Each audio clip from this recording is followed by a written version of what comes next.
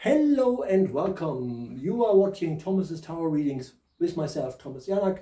We are looking at the month of August 2022. Now we're looking at the sign of Libra, and we will divide the reading into areas so it's easier for you to understand it and for us to actually read it. So we will look at the overall energy for the months ahead before we then go into your emotional core. Emotional cores are about, love and old trauma that can go. And then finally, we will look at opportunities. So as you noticed, I'm not on my own. I have a guest. Yay!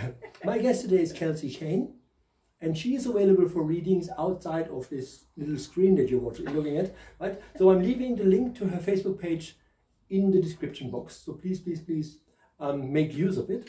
And with no further ado, we're going right in. This is your overall energy for the month of August 2022 for the sign of Libra.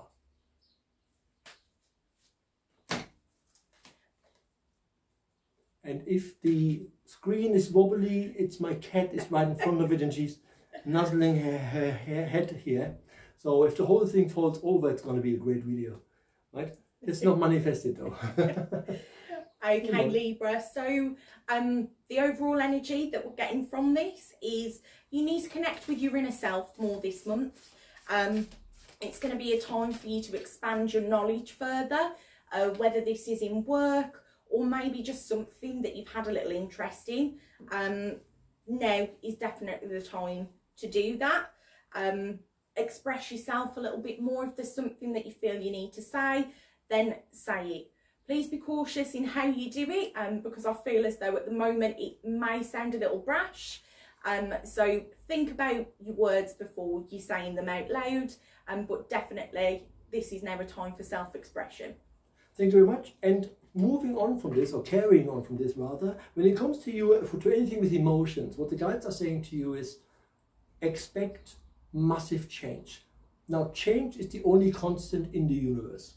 Really, you cannot fight change. You should never fight change. It is inevitable because life is cyclical. The point the guides are making is when it comes to your emotional core, whatever needs to change will change, and that change is about to either hit you or at least is coming, right?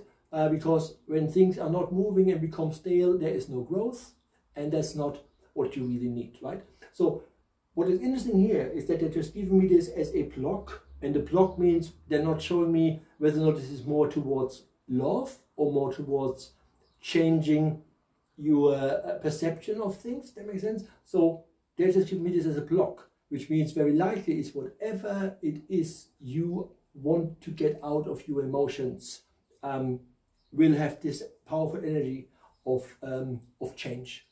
Okay?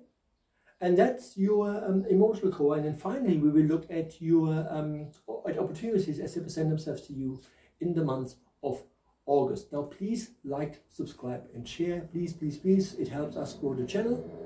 And if you like my work, you can now buy me a coffee on buymeacoffee.com/Medium Thomas. That's buymeacoffee.com/Medium Thomas. I do like my coffee, you know. And it's a free service. Come on, it's the least you can do. Right, here we go. Okay, so as the other cards have presented themselves, this next card is saying, have your boundaries and approach things with caution.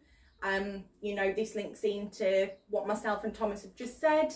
Think about what we're saying and how we're saying it. There is change coming in. It does feel as though it's going to be good, but still, just keep your wits about you. And for whatever reason, they just gave me another card. So, which just means they have a bit more to say. So Libra, what the guides are saying to you is, based on all of this, is to remember that we all come here responsible for 7 generations. So we are responsible, and we are also part of our ancestry.